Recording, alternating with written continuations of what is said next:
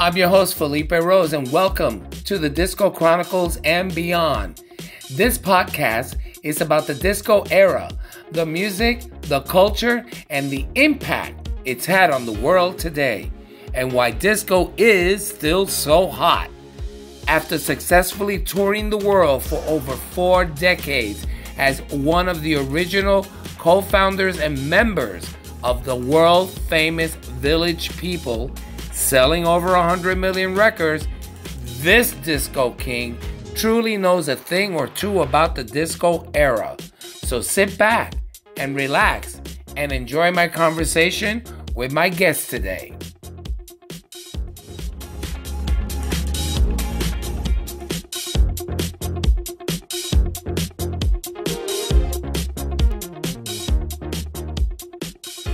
Know that the former Miss New York State's horizons are definitely expanding. Here's Linda Clifford. Let's welcome the very lovely and very talented Miss Linda Clifford. The lovely, talented Miss Linda Clifford. This next young woman started her singing career at the age of 7. In addition, she has won several beauty contests, including Miss New York State. But it was disco that brought her to everybody's attention. And she's going to sing her big hit for you right now. The hit, of course, is called If My Friends Could See Me Now. Here's the beautiful recording star, Linda Clifford.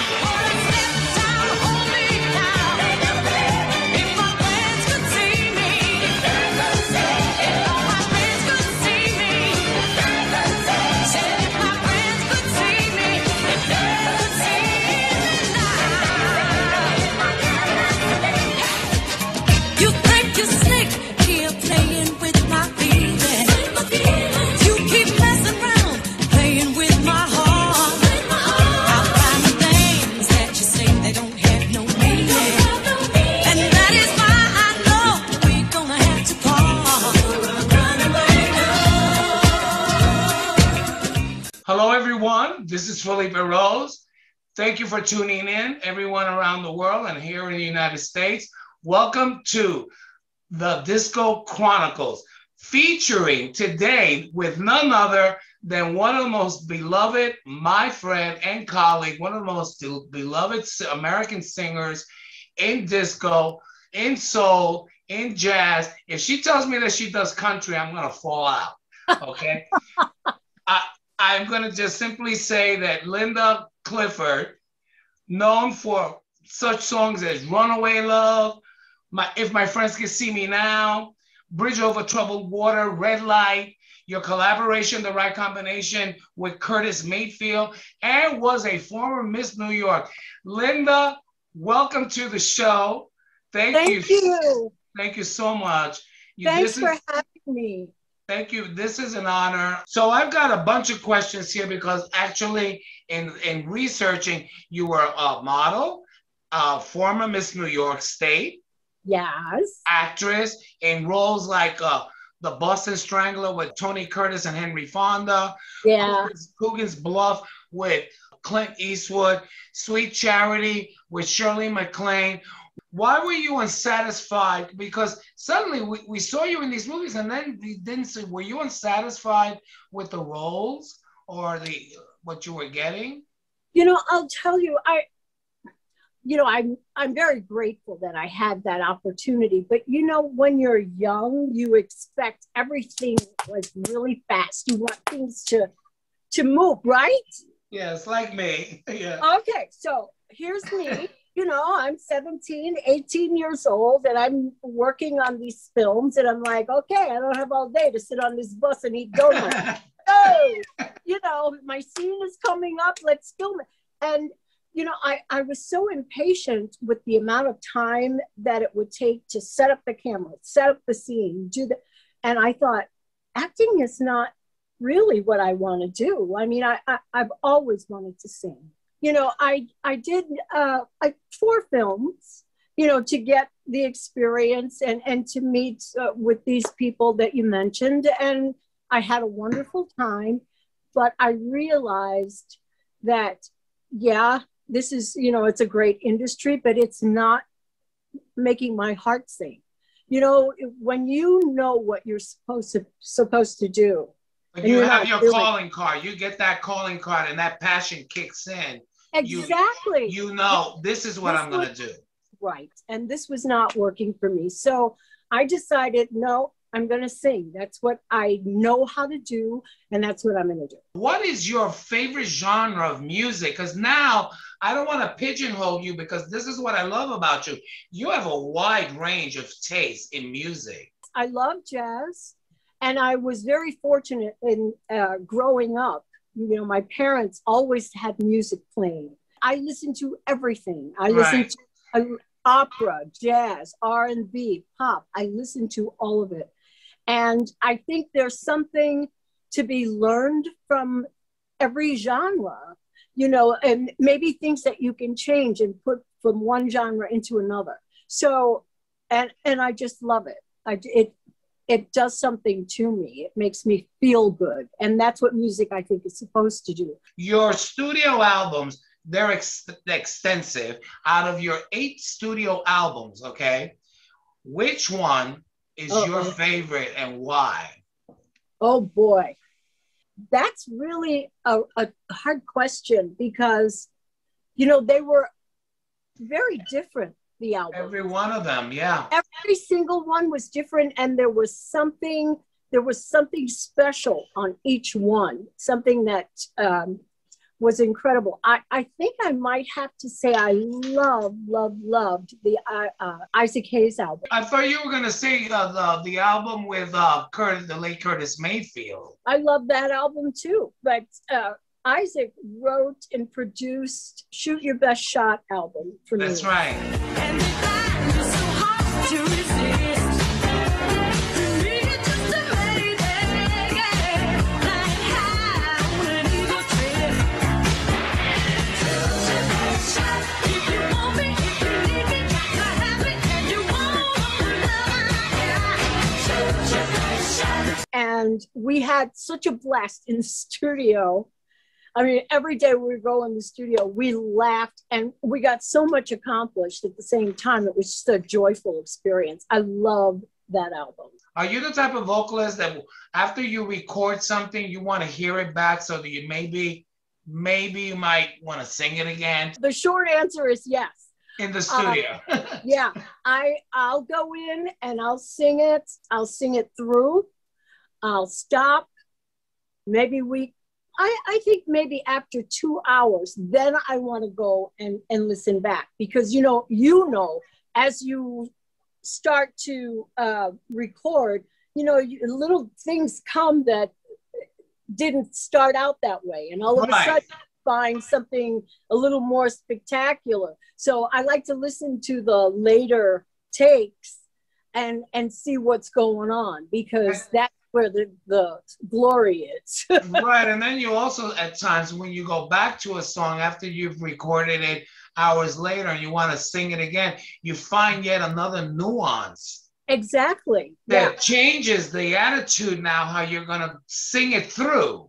Right. And that happens to you a lot because on the Isaac Hayes album and also on the album with Curtis Mayfield, in some songs, you sounded like someone else, but then the way you ended it comes back to Linda Clifford again. There was a nuance that was happening there in some of the songs through the middle of it that just, I like sometimes closing my eyes when I'm listening to music, especially female singers like yourself. And I like listening to the way the voice changes and flows through the music. And then I catch different attitudes in either the chorus or the verse, and you do that a lot. You're not consistent. You flow with your track, with your notes and your music, which I love. And I also want people to really listen, you know, because that will get their attention, and they go, "Well, wait a minute, let's go back." And then they really listen and they hear something else that's a little different. They go, "Oh, play that again," you know? So it really makes a difference. For instance, there's a song on the album that Isaac did called "I Want to Get Away with You." I want to get away with you. There's so many good things we can do. I want to get away with you. You are the one, the only one, so don't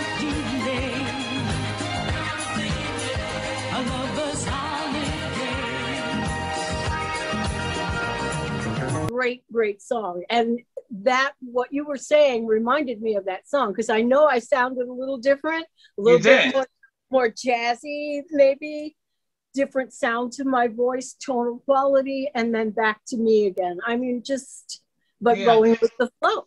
How did you discover Nancy Wilson?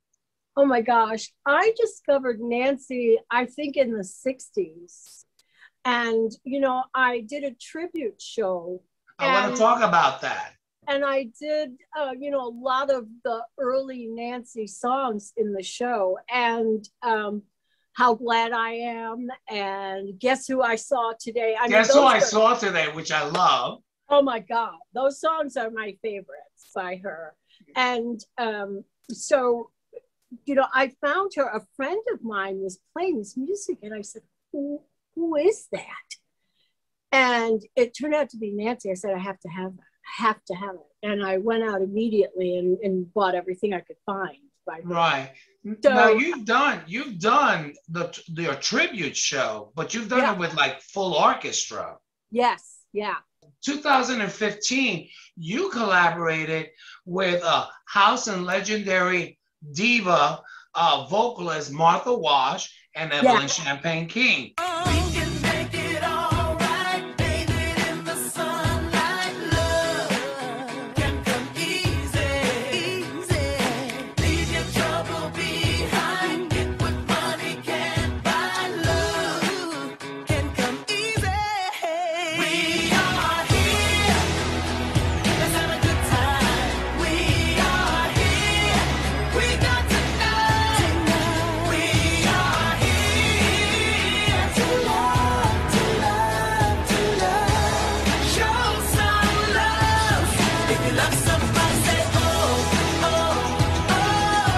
Like, how did that come together?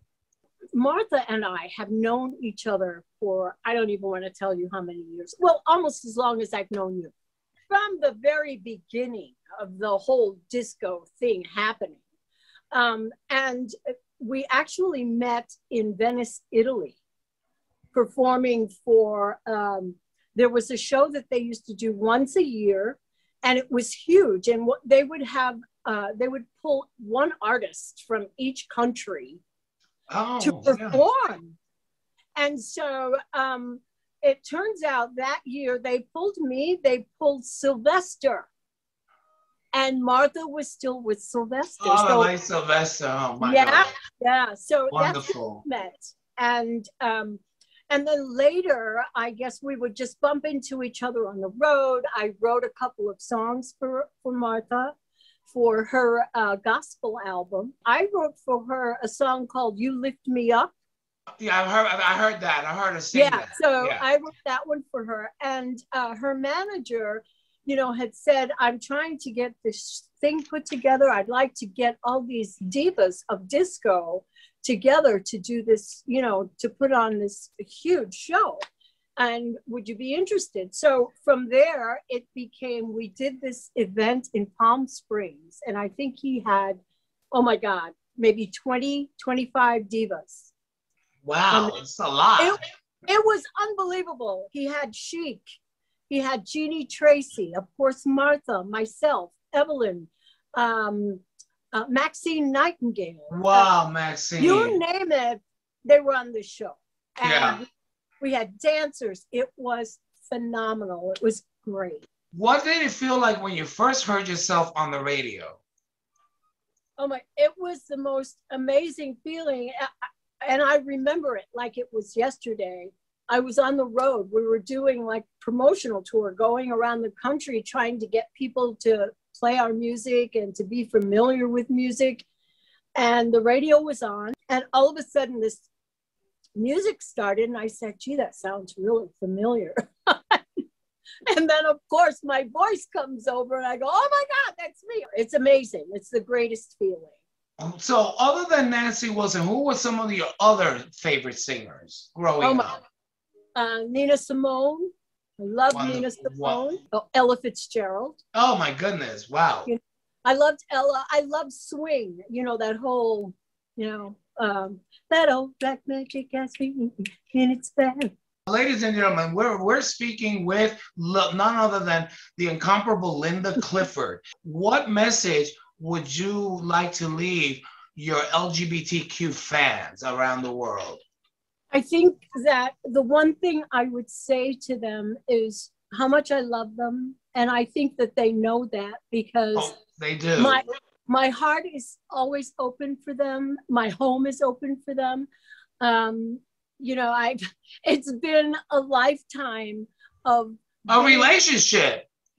Absolutely. I mean, even the younger people who are coming up now and starting to listen to, they're like my children. I'm like, you know, they're my babies. I love them. Oh, that's sweet. It's so important to, you know, to reinforce everything that they're feeling.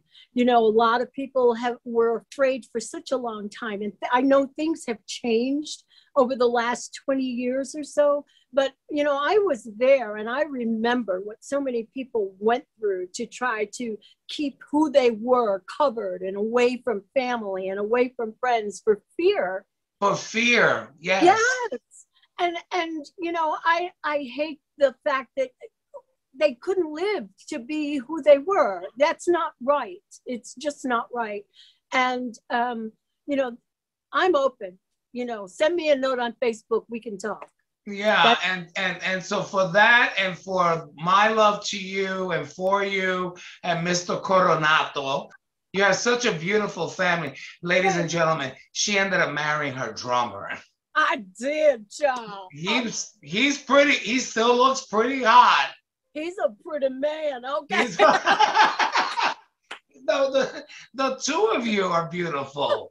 You know, and when you post, you did with like, because all of last year you were posting, you know, pictures of your life and memories, and you put up several pictures of your wedding, and I could not believe how beautiful the two of you were. And you still are, but back then, the wedding and the dress, and like, it was just like right out of a TV movie. Oh, thank you. And this November will be 43 years we've been married. Jesus Christ. And you made it through the pandemic. And we made it through the pandemic, and that was the biggest hurdle we ever had. So then that's it. There's nowhere to go from there. You might as well stay together. That's right. Now, your daughter, she's so beautiful, and you have such a beautiful family. Is there anyone else in your family that's musical like you? Well, let's see. My daughter sings, and she does a lot of work for Disney. She's out in California. Okay. So, you know, she's done some of Disney's TV shows, and then as time went on, she did a lot of voice work for some of the princesses and that kind of thing. Oh, wonderful, wonderful. Yeah, yeah. For our fans, what is her name? Her name is Gina Coconato. Gina Coconato, yep. Yeah. My son plays bass, but he's actually an archaeologist. So, yeah. Okay, I like that. He's something to fall back on. Exactly. Ladies and gentlemen, applause for the incomparable Linda Clifford. I am so looking forward to seeing you on the road. I'm so looking forward. Now that you popped that into my head about a collaboration, I am going to now start thinking about that more. I'm going to send you, I need to get your email address, so I'll get it from Ron Darcy. Yes. Do you know I know Ron since like the 1970s? Really? Yeah, that's how far we go. Oh, yeah. Wow. He's an amazing guy, amazing man. He's so sweet. I love him. I want to thank you again for being on the show, for closing our season 1 on the Disco Chronicles. Ladies and gentlemen, where can we find you, Linda? Where can everyone find you?